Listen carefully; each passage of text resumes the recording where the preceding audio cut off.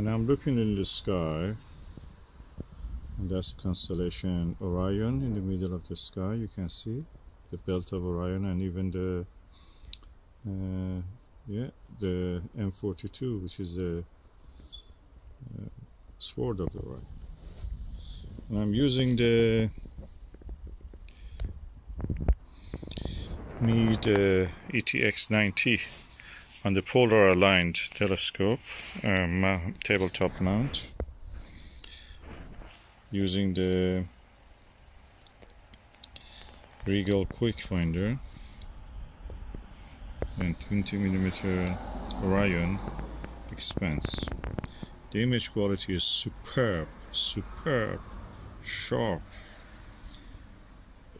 achromatic. This is achromatic.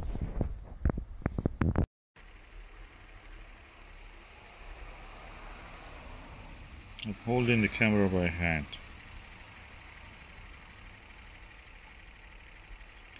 And as far as I can see, the clock drive of the telescope is actually keeping the moon in the field of view. Part of the vibrations you see is because of the table, and part of it is my hand. It's a picnic table. And visually, even the image is sharper than this even.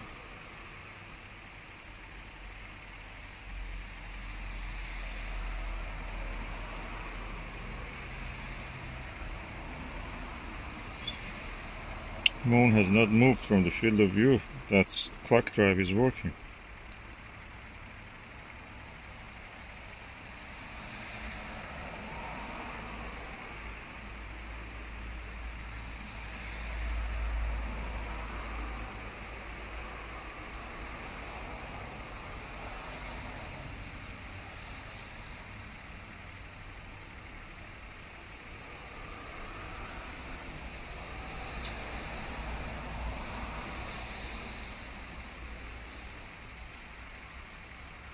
Hallelujah, it's really good. One of our viewers have asked if I see any blackouts when I'm using the Morpheus. This is a 14mm Morpheus, and I don't see any blackout with this. He had the blackout with the 9mm eyepiece. I don't have the 9mm, I have 14 and I have 6.5. I will do test with both of them.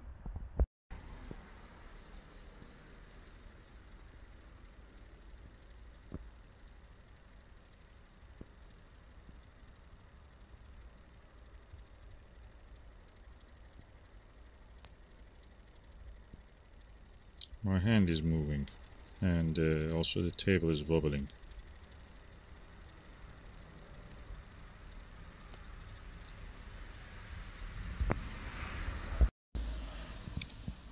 And I'm using 6.5mm Morpheus also, no blackout. Although this magnification with this Maksutov 13.4, I think it is quite high magnification. And I'm not enjoying this magnification this much. So, and this is the field of view. Vibration is my hand and the table wobbling. And this is the Skywatcher Nirvana 16mm 82 degrees field of view eyepiece.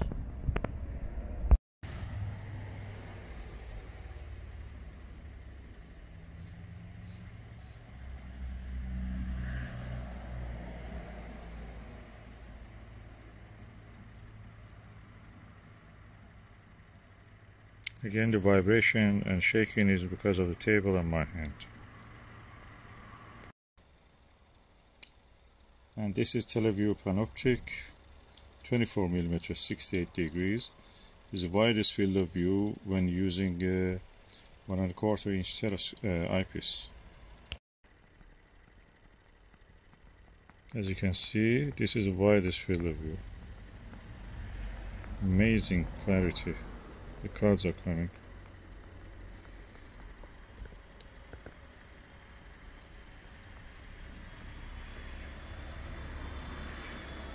And the clock drive is actually working, keeping the moon in the field of view.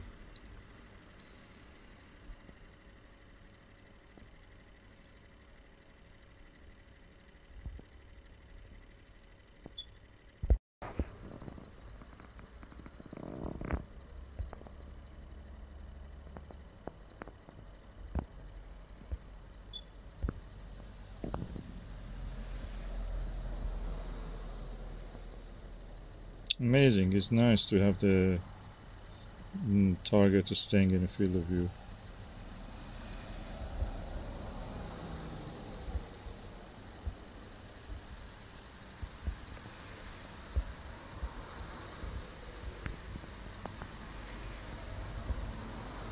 You can see suddenly, clock drive suddenly moves it in a tick.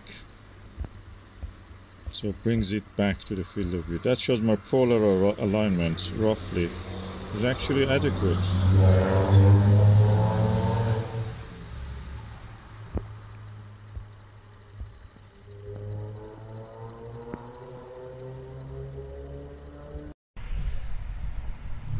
This is a Celestron E Lux 25mm Super Plössl eyepiece. And the image quality is really good. I will show you now the image.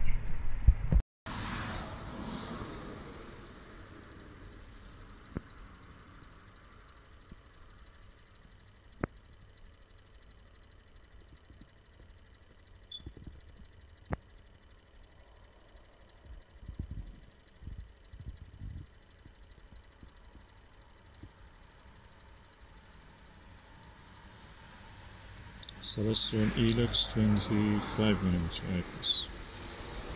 Plössl.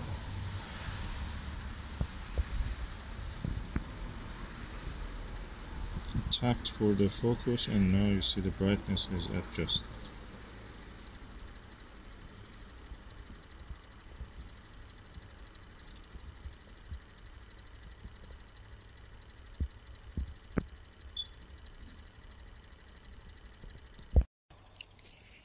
And this is the Meade 40mm Plössl. Amazing eyepiece, very low magnification, perfect for this telescope. Let's just see how the image looks through this one.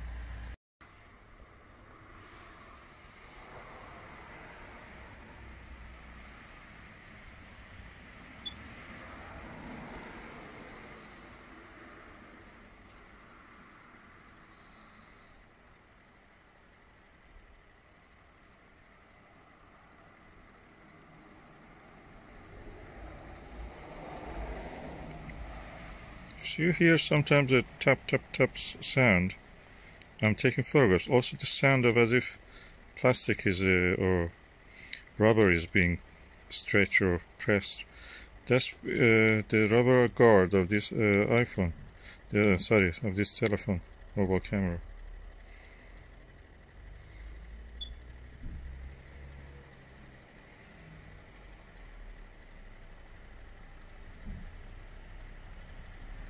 So all in all, I think that I have a nice experience with this now. I've tested it with different eyepieces, and the telescope was able to keep the item in the field of view. I'm a little bit disappointed with the Rigel. It's very difficult to actually get and see the anything, you know, you don't see even the red dot. So I prefer probably a normal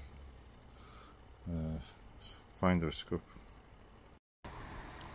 Hallelujah, I was able to get an image with the Rigel QuikFinder. You can see the 3 stars of the belt of Orion, and I'm going, and then the target is now clearly, you can see, is M42. Oh, I'm so delighted. I think the first time I couldn't see it, probably it was not on, or it was very dimmer. I should have turned the knob completely. So, lovely, nice view.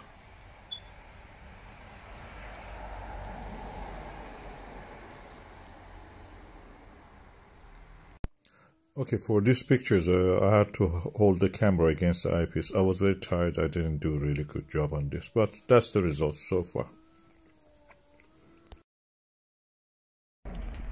Hallelujah. I can see the trapezium 4 members of it, or at least 3 members of it, with a 40mm eyepiece. Meade 40mm Plössl. Amazing. Yeah, any eyepiece I put here, now I have the Televue, will give me the sharpest images I've ever seen. Maksutovs are the best telescopes. Value for money. You don't need a Takahashi, this is a Takahashi. Better.